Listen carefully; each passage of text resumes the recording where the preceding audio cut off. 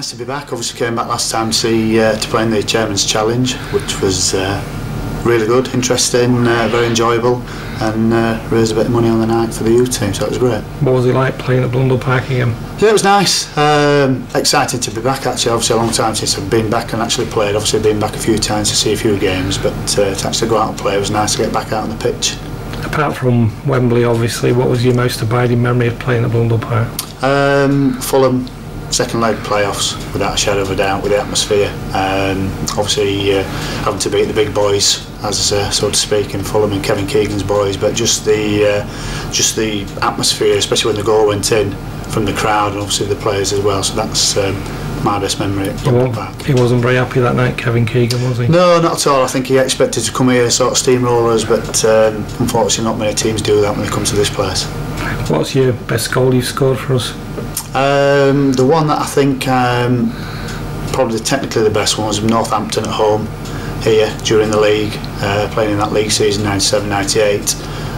Obviously the most memorable one has got to be the Wembley one. What was it like scoring that goal at Wembley? Fantastic. Every player's dream, every boy's dream to go and actually play at Wembley, but to actually go and score at Wembley is it's a dream come true, and obviously to take it up to the next division as well is fantastic. And you missed a penalty that day as well. Yeah. What was Thanks for reminding me.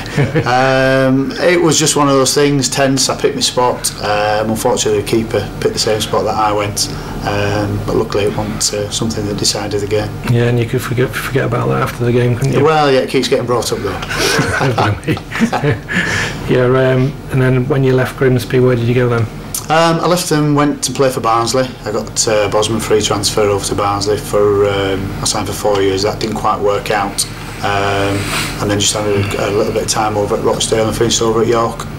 And you're here today to see the Grimsby Town v Huddersfield game. You've got allegiance with both teams. Yeah, started my career at Huddersfield as a kid all the way through. Started at sort of under 9s, under 10s right through, and left at 20-year-old. And then obviously I've got a massive allegiance, and that's where my loyalties lie on today, to lead Grimsby.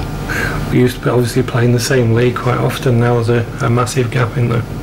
There is. Times have changed. Obviously things have gone over the last few years, but hopefully one day we can get this club back up where they belong. Tell us what you do nowadays.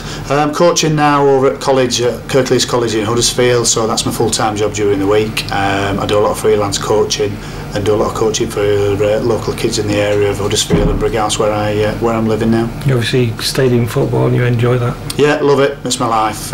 It's what I do, it's what I know, and if I can give something back to the kids, it's great.